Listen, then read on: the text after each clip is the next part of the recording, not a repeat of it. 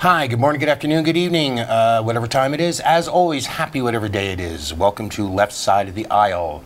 I'm your host. My name's Larry Erickson, and for the next roughly half hour, I'm going to be ranting away at you at several things that I think are important for you to notice, important for you to know about, and maybe even do something about.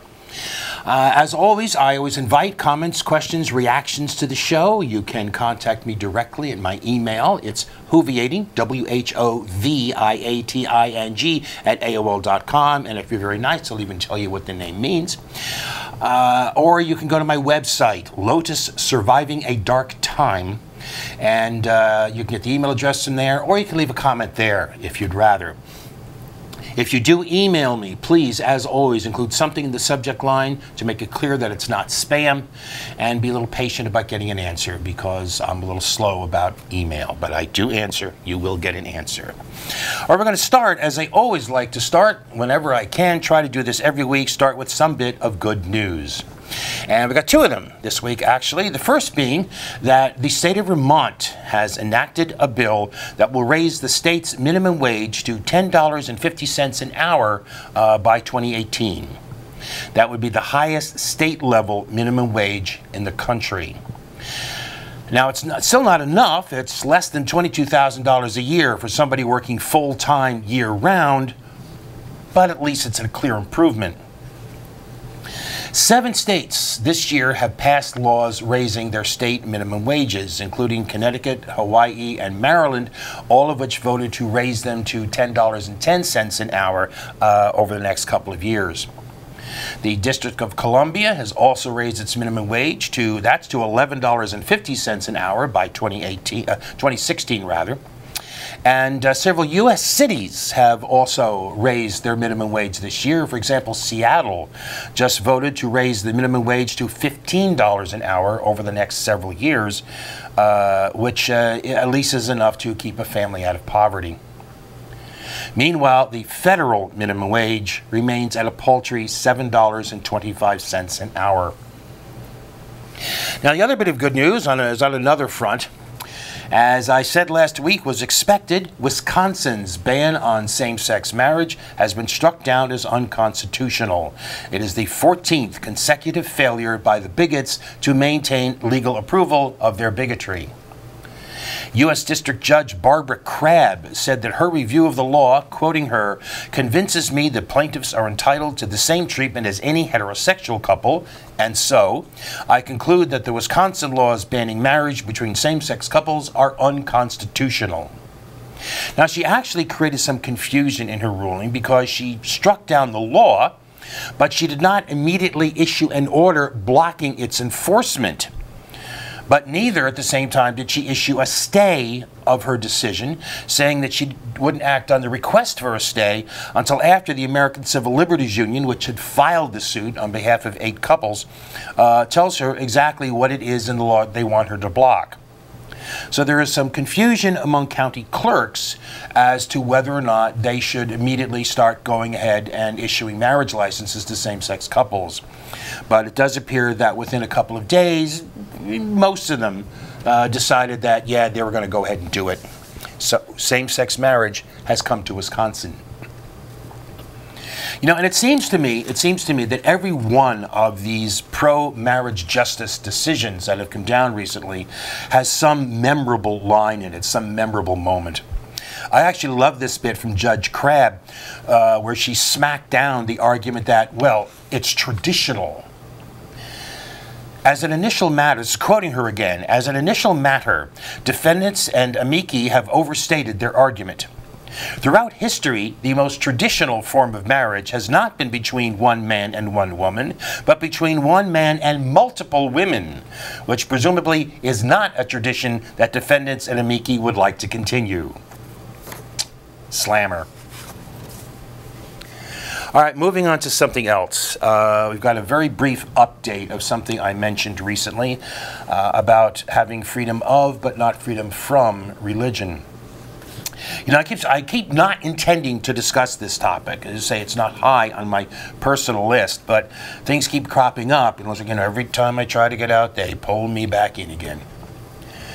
Tamar Courtney and Morgan Strong planned on getting married after 6 years together.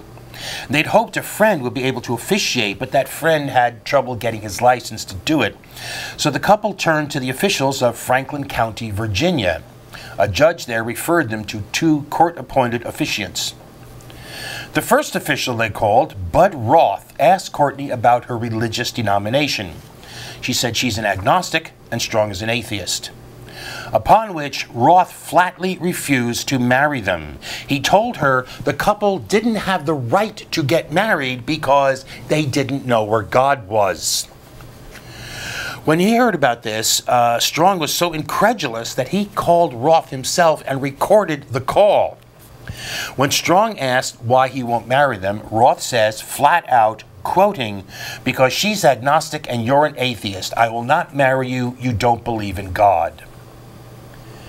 Now, the other officiant did agree to marry them, but the idea that a court-appointed official could impose a religious litmus test on the right to get married shows how far we actually are from that absolute church-state separation that the right wing is always whining about. From there, we go on to one of our regular weekly features. This is the Outrage of the Week. And this week, it's going to be short, but naturally not sweet. And it's actually not a new event. Rather, it's an ongoing festering wound on our national conscience. But I was reminded of it this last week, and so I decided to bring it up. And this all started with my stumbling across an article that turned out to be from last fall, November to be exact, stating that the city of Los Angeles was considering passing an ordinance that would make it illegal to feed homeless people in a public place. Now, the Greater West End Food Coalition has been feeding the homeless in the Los Angeles area for 27 years. But as homelessness got worse in Los Angeles County, even has actually declined most other places, the city wanted the group to just go away and not disturb the local homeowners who didn't want to have to see all these icky homeless people around. Now, I was unable to find out if this bill actually passed or not, but I would not be the least bit surprised if it did, because in recent years, dozens of U.S. cities have passed such laws. Philadelphia, Denver, Ashland, Oregon, Atlanta, Phoenix, San Diego, Miami, Oklahoma City, Orlando, Dallas, dozens more than 50 cities in all have passed laws to make it illegal to feed homeless people. The bans have been challenged, sometimes successfully, but sometimes it seems like trying to kill the Hydra. And the excuses for why cities do this sometimes border on the absurd. Birmingham, Alabama said that it was to protect the homeless from tainted food. Philadelphia claimed that banning feeding the homeless in public was actually a matter of expanding programs for the homeless. And New York City actually went further than most. It actually outlawed food donations to homeless shelters because, get this now, the city cannot address the salt, fat, and fiber content of those donations. And apparently for the homeless to have no food at all is preferable to them having food with too much salt. That absurdity, that kind of absurdity of these excuses only serves up to point up the real reason for these bans. Despite all the talk about wanting to help the homeless, it remains just that, talk. And while it's true that the number of homeless people has declined in recent years, in fact, it dropped about 16% between 2010 and 2013, that still means that on any given night, about 600,000 people in this country have nowhere to be. And the idea that it could be, and in many places is, a crime to feed those people because we just don't want to have to see them, that is an outrage. And before we go to break, one other thing. It's our other regular weekly feature. This is the Clown Award, given as always for meritorious stupidity. The winner of the Big Red Nose this week is the man who puts the PU in pundit. The man who became the go-to intellectual for the right wing by proving that you can be polysyllabic and still be a complete moron. His name is George Will. In a syndicated column on June 6th, George Will addressed what he called, quoting, the supposed campus epidemic of rape, aka sexual assault. Oh no, it's not sexual assault, a term he more than once in the course of this slide put in quotation marks. It's sexual assault. No, it's not sexual assault. It's, and I'm quoting him now, it's the ambiguities of the hookup culture, this cocktail of hormones, alcohol, and the faux sophistication of today's prolonged adolescence of especially privileged young adults. So the problem isn't sexual assault. Oh, no, no, no. The problem is all the ambiguities involved. Apparently, a man taking advantage of a woman too drunk to know what's going on isn't actually sure of what it is he's doing. I mean, it's so ambiguous, you know? How is he supposed to tell if he's sexually assaulting her or not? How is he supposed to tell if he's raping her or not? It's just, how is he supposed to know? That's the real problem, according to Will. Not sexual assault. No, it's that colleges are not recognizing the ambiguities of the hookup culture. Instead of this, they are letting, as the theme from Jaws rises in the background, they are letting, he says, progressivism run roughshod over their administrative policies. And here is where it gets really disgusting, because Will argues that the result of that progressivism is that, quoting again, campuses make victimhood a coveted status that confers privileges. That's right, George Will says that these days being the victim of sexual assault is a coveted status at colleges and universities, one complete with privileges. That's why the number of sexual assaults reported on campuses went up by 50% from 2001 to 2011, from 2,200 cases to 3,300 cases. All of those women, they just wanted to get in on the goodies. Now, I will say that personally, I have to disagree with those who say that there is an epidemic, a term I've seen used several places, an epidemic of sexual assault on campus, because that implies there's a lot more now than there used to be. And I believe, rather, that there has always been a problem of sexual assault on campus, but in recent times, women have finally just gotten sick and tired of being expected to put up with it, to put up with the grabbing and the groping, and to keep silent about the brutalizing attacks. But that is exactly what George Will does expect. George Will expects women to continue to put up with the routine violations, the affronts, the assaults, the humiliations.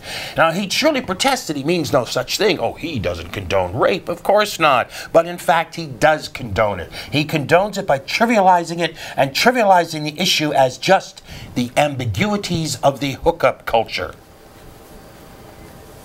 On top of everything else, his argument is not only callous, it is dishonest. He tells the story of a student at Swarthmore College who had, this is just last year, this is in 2013. This student got into bed with an ex-boyfriend because he fell asleep on her bed in her dorm room. And after a while, he woke up and started trying to undress her. She told him no, he'd stop for a while, they'd go back to it, until finally, she said, just wanting to be able to go to sleep, she just kind of lay there and let him do it. That was just to get it over with. And later on, she reported that she'd been raped. Now, Will found that absurd, mocking that, quoting him, now the Obama administration is riding to the rescue of sexual assault victims. Well, first off, that was sexual assault, not sexual assault. But the point here is that the very next part of the story that he was quoting, the very next part tells how the school counselor to who she went refused to believe her. He told her that the male student was such a good guy that she had to be mistaken. The purpose of the original story, the one of which Will quoted only the part he thought he could mock, the purpose of the story was the difficulty women have had in reporting sexual assaults to administrators who are either callous or incompetent or indifferent, or who more often are more interested in protecting the image of the school than in justice or even simple human decency. So to sum it all up, George Will is callous, ignorant, and dishonest, locked into a past that never actually existed because he can't deal with the present. In other words, he's a true right-winger. Now, George, you may be able to string together phrases like excavate equities from the ambiguities of the hookup culture, but that doesn't change the fact that, George Will, you are a complete and total clown. And we are taking a break.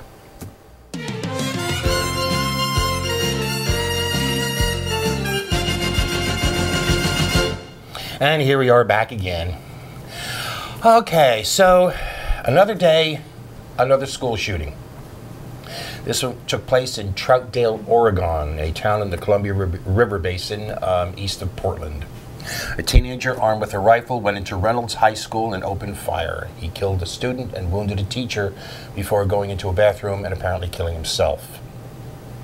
It was just the latest in an ever-lengthening string of shootings at schools across the country. It was, in fact, the 74th school shooting since Adam Lanza shot down students and teachers at Sandy Hook Elementary School in Newtown, Connecticut. This map shows you where these school shootings have taken place. I'm not sure if you can actually tell. You can see they're scattered across the country. I'm not sure you can actually tell the colors, but if you can, the red markers were schools that K through 12, and the purple markers were colleges and universities. Now, just to be clear, not every one of these incidents involved someone being killed or wounded, but they did involve guns being fired, not just carried, but fired in schools or on campus. Despite the fact that gun homicide death has declined substantially over the past 2 decades, along with most other kinds of crime, about 11,000 Americans are still murdered every year by guns, and another 19,000 kill themselves with guns. That is a much higher rate than anywhere else in the developed world. And why? What can we do about it? Well, if the shills for the gun industry at the Nutsoid Rabbit Brains of America, or the NRA, continue to have their way, the answers to those questions will be, who knows? For years, the Centers for Disease Control, whose mandate is to research cause and prevention of threats to public health, which gun violence certainly is, has been pushed away from doing research that is advocacy for gun control.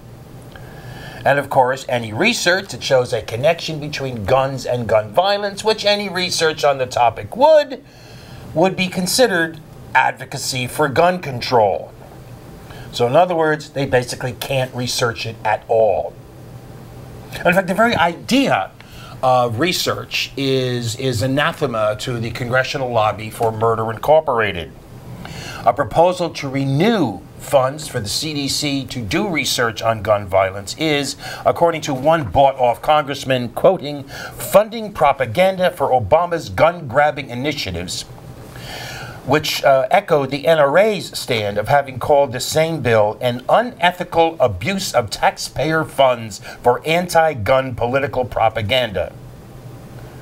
Which tells me, as it tells anybody that has 2 synapses to rub together, that they don't want the research done because they know what it will say. They know that they are in the wrong. They know that their drive for profit and perks is causing thousands of deaths a year, and they don't care. And what do we do about it? Well, on the whole, we as a people do nothing at all. We as a people, for the most part, have given up on this. There's been so much blood, so much grief, that we have gone through denial, anger, and bargaining, and are now deep in depression, just one step short of the final stage of acceptance. In fact, the satirical newspaper The Onion summed it up quite nicely. In the wake of the Isla Vista shootings a couple of weeks ago, The Onion headlined its coverage with this: "No way to prevent this, says only nation where this regularly happens." Quoting the article, "This was a terrible tragedy, but sometimes these things just happen, and there's nothing anyone can do to stop them," said North Carolina resident Samuel Whipper, echoing sentiments expressed by tens of millions of individuals who reside in a nation where over half of the world's deadliest mass shootings have occurred in the past 50 years, and whose citizens are 20 times more likely to die of gun violence than those of other developed nations. "It's a shame, but what can we do?" Mr. Whipper said. As is too often the case, it is the comedians and the satirists, not the media, who say what it is that needs to be said. Still, as I said 2 weeks ago, not everyone has given up. I mentioned a couple of examples then, to which can be added a new effort by some members of the California state legislature to expand the ability of families and relatives of those who are showing violent tendencies to obtain intervention to keep that person from owning guns. And by the way, related to that, just very quickly related to that, I have to tell you, one of the things that drives me crazy more than other things in this whole thing is the argument that we can't have gun control because that would impede the rights of law-abiding citizens. So let me remind you, until he opened fire that night in that theater in Aurora, Colorado, James Holmes was a law-abiding citizen. Every bit of the armory of weapons he had, he got legally. Until the moment he fired the first shot at Virginia Tech, Sung Hee Cho was a law-abiding citizen. Until he killed his mother before heading to Sandy Hook Elementary, Adam Lanza was a law-abiding citizen. And I expect we'll learn that the shooter at Troutdale was, until the moment the first body hit the floor, a law-abiding citizen. So don't even try that argument on me. But anyway, getting back to the hopeful part. One last thing for now is that it's apparently possible, it develops, for the drooling gun nuts who apparently think even NRA President Wayne LaPipi Le Pew is too soft on the issue. It's possible for those folks to go too far. An outfit of wackos called Open Carry Texas has been going around into stores and restaurants wearing their manhood slung over their shoulder instead of in their pants. The result has been that Starbucks, Wendy's, Applebee's, Jack in the Box, Chipotle, Chili's, and Sonic have all announced policies of saying, "Please keep your damn guns out." In a video about this by Open Carry Texas, after being refused service at a Sonic, one of this overcompensating crowd griped that nobody likes us. To which I could only say, good, and I can hope for more of the same. All right, last thing for today. Last thing. We have an RIP this week. Now, you may have heard about this. It actually got a fair amount of coverage, but just in case you didn't, or even if you did, it's still an interesting thing, interesting enough to note. It revolves around one of the lesser-known stories. It's better known now than it used to be, but it's still one of the lesser-known stories of World War II. The man's name was Chester Nez. He died of kidney failure on June 4th. He was 93. Chester Nez was born at Cousin Brothers Trading Post on the Navajo Nation about 15 miles southwest of Gallup, New Mexico. The official date for his birth was January 23rd, 1921, but his family says they actually aren't sure of the actual date. He grew up at Chichalata, which hopefully I'm pronouncing correctly, and means among the oaks. Until at the age of 9, he was sent to boarding school, as a lot of Native children were, where the government was going to teach these Native children how to be white. He was required, for example, to learn English and to speak only English. He was punished, for example, by having his mouth washed out with soap if he was caught speaking his native tongue. In 1942, in response to military recruiters who came to the school, he enlisted in the Marine Corps, and this is where it gets interesting. Chester Nez was the last survivor of the original group of Code Talkers. The Code Talkers were Navajos recruited by the U.S. military in World War II with the idea that they could create an essentially unbreakable military code. You see, very few non-Navajos spoke or speak Navajo. And it was a pretty safe bet that none of those very few people were in the Japanese military. What's more, the Navajo language had no written form. So Nez and 28 other Navajo were set the task of developing a code based on their native tongue.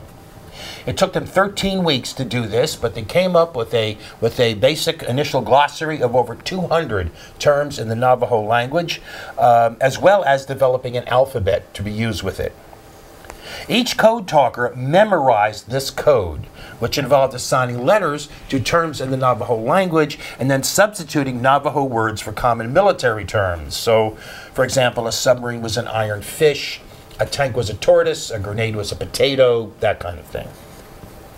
These men then went into combat with the Marines, assigned to different units, communicating in their code via the radios. Now, the Japanese approved themselves to be skilled code breakers, but this code was never broken. Because, after all, how do you break a code spoken in a language probably nobody in your country speaks and which you don't even have a way to write down?